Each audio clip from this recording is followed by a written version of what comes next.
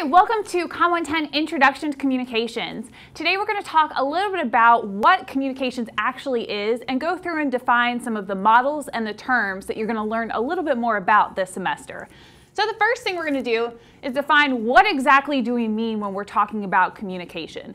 There's a lot of different examples up here on the screen. We're going to go with the definition here at the bottom from the National Communication Association. This one's my favorite definition. I think it's just very all-encompassing of the many different factors that affect communication. So the process of using verbal and nonverbal messages to generate meaning within and across various cultures, contexts, and channels. So we're going to unpack a little bit of that definition. We're looking at both verbal and nonverbal. So not only what you say, but certainly how you say it. And when we get into our nonverbal unit, we'll talk all about, not only like hand gestures, body posture, those are examples of nonverbal communication, but also what you wear, your use of space. Those are all things that also impact our communication with other people and things that we don't tend to think about. So we'll examine all of those different aspects a little bit later in the course.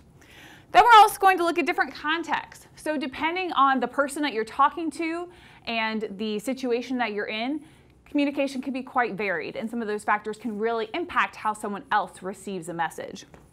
And then certainly cultural components. So things may have a particular meaning in your culture, but that same thing could have a very different meaning in a different culture. So we'll spend an entire unit looking at how culture impacts communication. And you'll actually have a chance to sort of go through your own culture. You'll pick a culture that you like or that you belong to, and you will kind of analyze how some of these different factors impact the way that you interact with other people in that culture and also outside of that culture.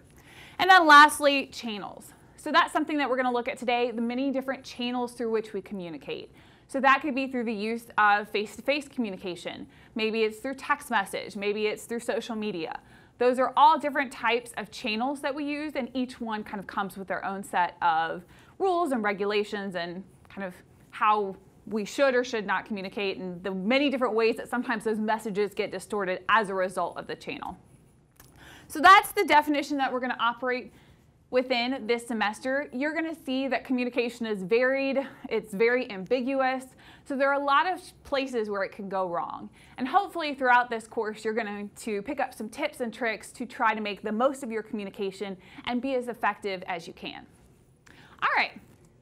So let's think about, why do we study communication? So what was the reason that you were required to take this course? And one of the big reasons that we study communication is we have to do it, right?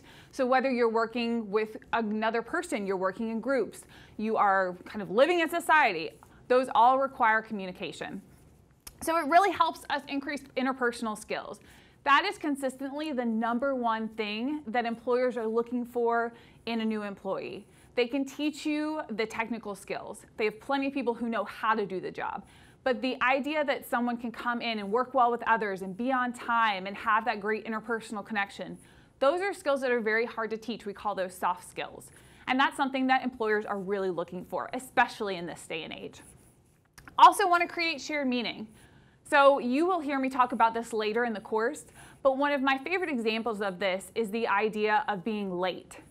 So when I say we need to be on time, well, what does on time mean? If we don't create shared meaning, we could have very different interpretations of that particular phrase, and that could lead to some communication sort of issues or maybe some interpersonal conflict. So let's say Sam here. Sam believes being on time is showing up at 2 o'clock, the assigned time. Well, myself, I'm someone who believes being on time is showing up 10 minutes early. My youngest sister, Carla, thinks that being on time is showing up anywhere within 30 minutes of late. So as long as she was there by 2:30, she's happy. So those are all very different definitions of a term on time. So if we don't take a sort of moment to create a shared definition, meaning when we say on time, we mean everyone needs to be physically at the place by the assigned time, then we might have some interpersonal issues. So just something that really helps us keep groups working as well as they can. They improve relationships. Obviously, persuasion, huge part of communication, especially these days. And we'll get into some messaging and how we can critically evaluate those. And that just helps us make sense of our surroundings. So these are all reasons why we'd want to study communication, and we find value in that study. So this particular video is really going to focus on communication models. So we're going to look at 3 different models of communication, and before we begin, I'm going to go through and define some of the terms that you're going to see in your textbook. The first thing we're going to do is we're going to start with how do 2 people communicate. We have a sender and receiver. So those are not always individuals. Sometimes it can be text that is quote unquote the sender. Sometimes it can be an individual or a group that's a receiver. So senders and receivers, somebody's sending a message and somebody's receiving it. The next one is that communicators must share a common experience of symbol language in order to effectively communicate. An easy example of this, do you share the same language? If not, it might be really hard to communicate effectively. Certainly you could do it through use of hand gestures and symbols and all kinds of things, but obviously that would be much easier if we shared the same language. Same thing if we have some of the same cultural understandings. We're living in the South right now. We'll take the term bless your heart. Well, bless your heart has a very specific meaning in the South, and that's not necessarily a nice meaning. But if you went to another culture and you told someone, oh, bless your heart, they might think you were really, being very nice to them, and you might have a very different meaning. So we want to make sure we have some shared understanding. And the context of the communication, it can impact how that communication is received. So if our sender and our receiver are trying to have a very serious conversation in the middle of a Starbucks, maybe pre-pandemic, it's a very noisy atmosphere. There are a lot of people around, so that might influence their ability to really have a good conversation because of all the noise factors. A couple other terms we want to look at. So if we have our sender and receiver, what are they sending? They're sending a message. So just whatever the content of that communication interaction is. They're also going to choose a way to send that message, and that is called a channel. So when we're thinking about a channel, that is the way that you've chosen to send the information, whether that's through talking, maybe you are writing it down, maybe you're sending a text message, maybe you are posting it on Instagram. Those are all different channels of communication. So you want to make the choice that's most effective for getting your message across. So again, some other examples there. When we're thinking about channels, think about the limitations of some of the channels. So if you need to have a serious conversation, again, I might not do that via text message. That might feel easier because it's less risk to me, but that might be a better thing to have a face-to-face or a phone conversation about. Okay, and then the process of encoding and decoding. So the process of encoding is when the sender sort of does this process, right? They pick what they're going to say, so the message. Then they pick how they're going to send it. They pick the channel. And then they package it all up and send it over to the receiver. The receiver does a process called decoding, and that's when they interpret the message. So they interpret what the person was trying to say. And they use all their available clues. So they use the content of the message, they use the channel, maybe they use some additional things like nonverbal communication, etc. So that is the process of encoding and decoding. And again, you'll get a little bit more detail about this in your chapter, but just kind of wanted to break down some of those different terms. So the first model we're going to talk about is the linear model of communication. This is the most basic model. It's pretty outdated at this point, but there is 1 or 2 instances where you'll still see this linear model used. So the linear model says, here's our source, they package the message in the channel, and the receiver received it. So it's a one-way style of communication. We know from communicating with others that communication is rarely one way. And it doesn't really account for anything impacting the receipt of the message. So the only really good example of a linear style of communication that we still see today would be a billboard. So I've chosen a Chick-fil-A billboard here. So the source would be, the ad agency at Chick-fil-A decided, okay, we're going to put this on this particular billboard on this particular road in this particular state. So they chose the message, what's listed here, and they chose the channel, the visual billboard. You as the receiver are going to drive by, you are going to interact with that message, but we're never going to close the loop, right? So you're never going to send feedback back to Chick-fil-A unless you wanted to contact them, and then that would be a different model of communication. But this is a great example of one-way communication. Source creates the message, puts the message out there, receiver receives the message, but that's where the communication ends. So again, this or maybe a print advertisement in a magazine are two of the best examples of linear communication and really the only examples we see today. Other than that, it's pretty outdated. The next model of communication got a little bit further. So when we decided the linear model didn't quite account for all of the different things that we're seeing when people communicate, we came up with the interactional model. So it adds a few extra terms.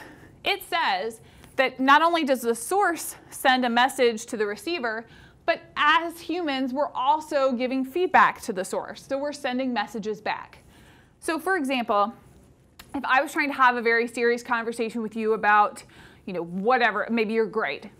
So I am verbally telling you something, it's face to face. Well, the entire time I'm giving you this message, you're sending a message back. Maybe if your arms are crossed, you're going to tell me you're upset. If you're looking down, maybe you're going to tell me that, you're a little, not ashamed, but maybe not so happy with the content of this message. So you're giving me the message back, but through a different channel. Or maybe you're verbally responding. That would also be a way in which this particular model would work. The one reason that we don't still see this as the current model of communication is because it doesn't account for one particular term, and that is noise. So noise and feedback are two pieces that are missing from the interactional model. So feedback, think that's any response to a message. So again, just like I was talking about, the idea of your body posture could be feedback. When you are listening to a speaker, you might be giving them feedback by nodding your head, or maybe again, your body posture. Gosh, if you're in class and you're so bored, you're like this all over the chair, or maybe you're falling asleep. That's all feedback to the source, the person that's speaking, that lets them know you're just not super engaged. So it can be verbal or nonverbal. Again, you can respond to the message or you can send that message nonverbally. We'll get into that a little bit more when we talk about public speaking. So the other thing that the interactional model doesn't account for is noise. And noise is anything that interferes with the accurate receipt of a message. So that means this is something that maybe impacts how someone takes that information.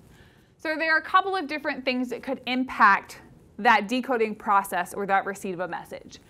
I call them the 3 Ps and an S, easy way to remember it.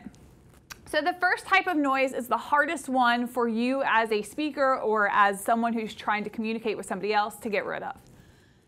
Psychological noise. These are thoughts, feelings, emotions. These are anything that sort of come up as you're having that interaction. So let's take an example. Let's say you have a very difficult relationship with your mother. So it doesn't matter what she says to you, sort of the context of that relationship and your previous history and your patterns of communication are always going to impact how that communication process takes place, right?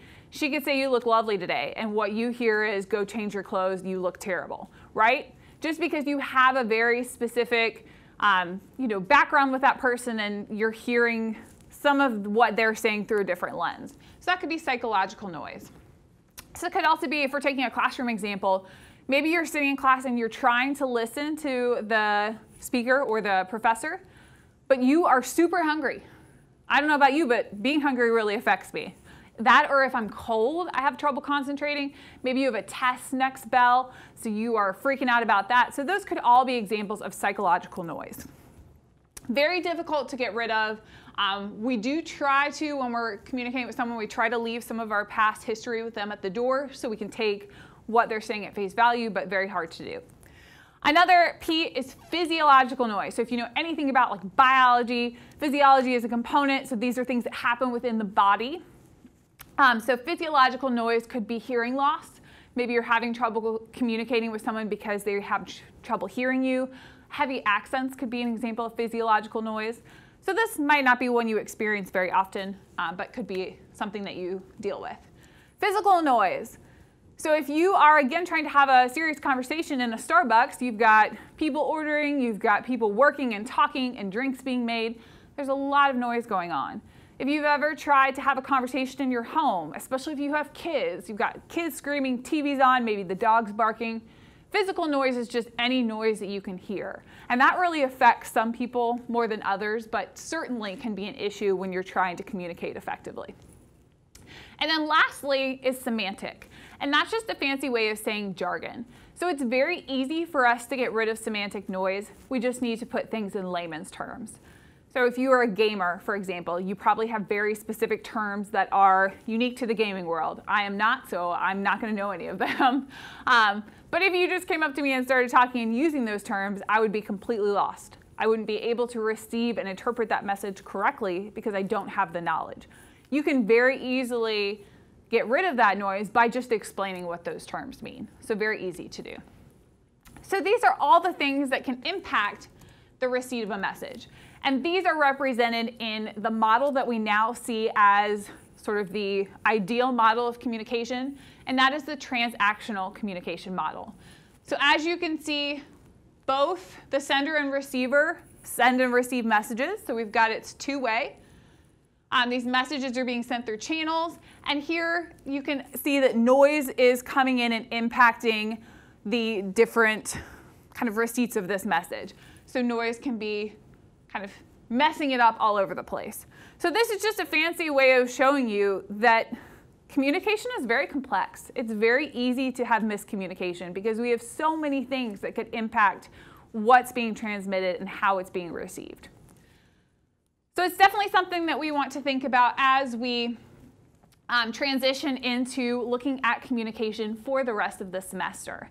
So I hope this has given you a great overview of some of the communication models and terms that you're going to see in your textbook and kind of prepped you to think about how we're going to expand on each of these different parts through the rest of the semester.